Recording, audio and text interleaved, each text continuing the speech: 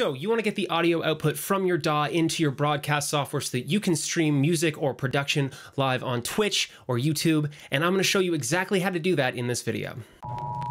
As I'm sure you're aware, it is quite difficult to get the audio output from your DAW into a broadcast software so that you can just live stream music or music production off of one single computer. And I'm going to show you a very, very easy way to just get it going so that you can start streaming live music or streaming music production on your Twitch or your YouTube channel. And it's a really, really simple setup. Now, the first step is that you are going to need to download OBS. Streamlabs will not work with this because it doesn't allow you to use VST plugins, but OBS does. When you have OBS up, it'll look something like this. Oh, look, this is OBS. What a wonderful place to hang out. It's basically just a broadcast system that allows you to live stream to the internet. Once you've done that, the next step is to go to the reaper.fm /REA plugs website. It looks exactly like this. This is the exact spot.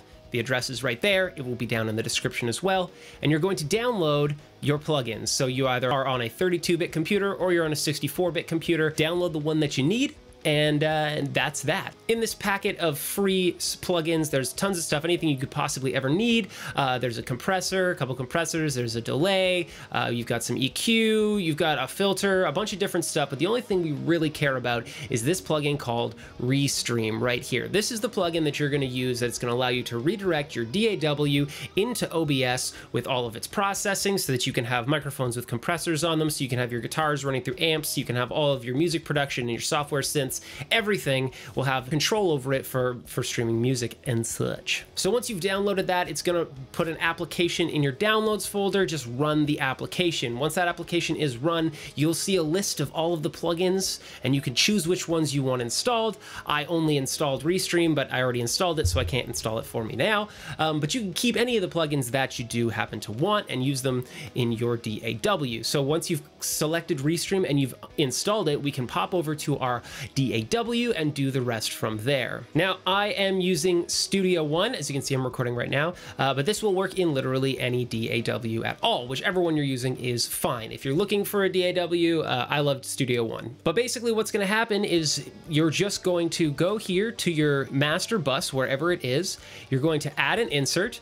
You're gonna find ReaStream. It'll be in the Cuckos folder, wherever that is, however the plugins are laid out in your DAW, and you're just gonna add it to the master bus. Once you do that, you'll get this little plugin right here.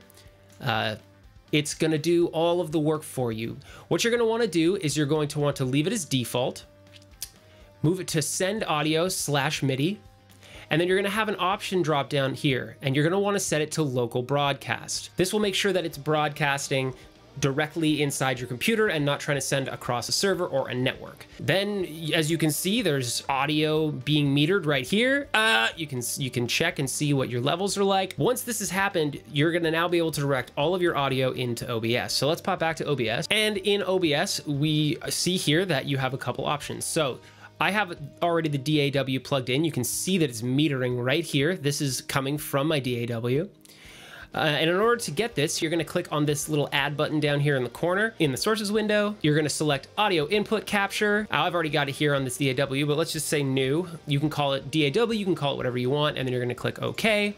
And then from this list, what you're going to want to do is you're going to want to pick one of these unused channels from your DAW. As you can see, I've got a whole bunch. So for mine, I just chose the ADAT line because it's not being used for anything, but you basically need to just direct it to an unused channel because we're going to be getting the input from the plugin and not directly from the interface itself. So hit OK, that adds it there. Then you're going to right click on your DAW source and click filters. We're going to click on this little plus button down here and you're going to see VS2 plugin.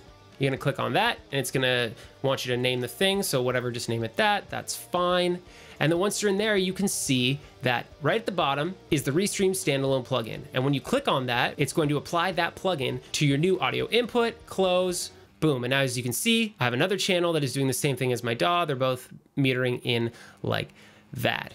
And that's it. That's all you have to do to get the audio input from your DAW directly into OBS so that you can stream live on the internet. There are a couple other ways that you can do this, but this is the cheapest, freest, fastest way to do it. Unfortunately, it means you cannot use Streamlabs unless you feel like spending money. This is the free, easy way to get your audio out of your DAW into the OBS broadcast so that you can stream live on Twitch. If you found this video insightful, informative, or entertaining, please obliterate that like button for the YouTube algorithm. And if you want to see a video where I break down how to set up an entire music stream to get yourself going up to this point, you can check out that video in the corner right here. There will be a link to it, or it'll be down in the description.